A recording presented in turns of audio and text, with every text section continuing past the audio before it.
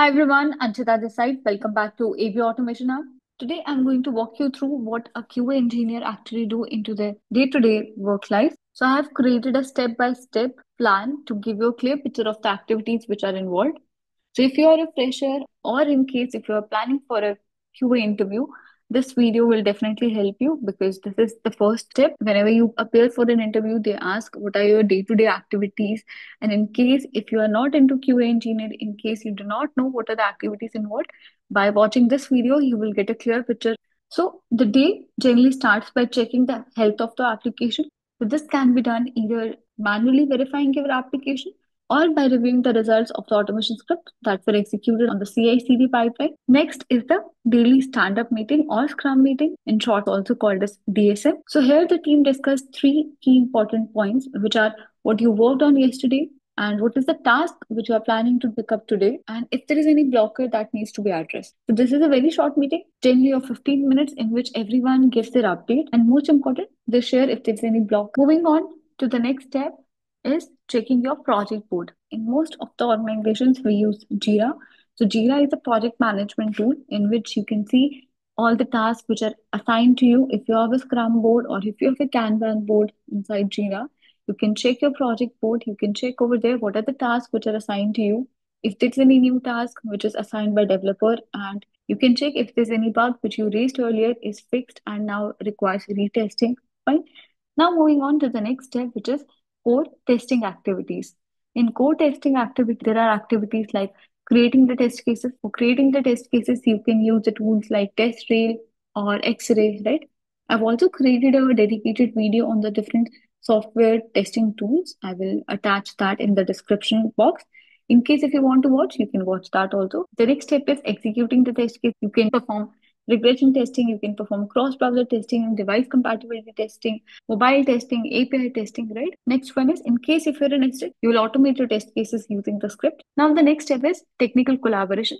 If you're nested, you will be involved in the pull request review because there is a proper PR process which we follow. If you are writing your automation script, you will raise a PR and then this PR will be reviewed by your team members. You will be participating in the code reviews. You will be participating in the reviewing pull request. Next one is the tech sync-ups. Now moving on to the next step, which is analyzing the log, which is again very important step. If you are testing any application, for example, login page, and you are getting some error, so you can directly go to your log management tool, and some of the common tools are Datadog or Splunk, which are used for this.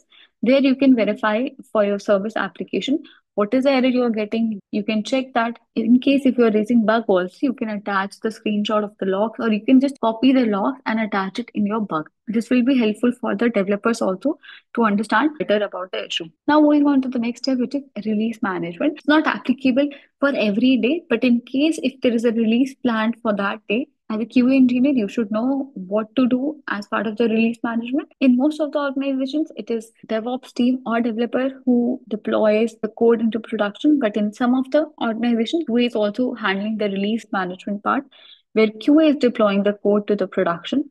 So as a QA engineer, what you have to do, you have to verify all the changes which are there on the master branch of your application are tested on the lower environment like staging or pre-prod, and also you should have a rollback plan. Rollback plan means, let's say, after deploying to production, suddenly your application crashes. So you should always have a rollback plan. In most of the organizations, they have a proper rollback plan, basically deploying the last stable release to the production. So once you do the release, as a QA engineer, you have to monitor the production deployments and you have to coordinate for the team for the release. For example, if you are handling a team which has around 4 or 5 QAs, or maybe you are in an organization where there are 4 or 5 teams which have individual QA. Everyone is working on the same report, and you have to sync with everyone if their changes are tested properly on the lower environment and if everything is okay to go live or not. So this is last but not the least. Bug management. This is again very important. In case if you identify any bugs during the testing, you should document them clearly and assign them to the developers for the fixing. So yeah, that's it for the video. This is a quick overview of the practical day-to-day activities of a QA engineer. So if you find this overview really helpful, don't forget to like, share, and subscribe to my channel. And in case if you have any queries, drop them in the comment below. Thank you for watching, and I'll see you in the next video.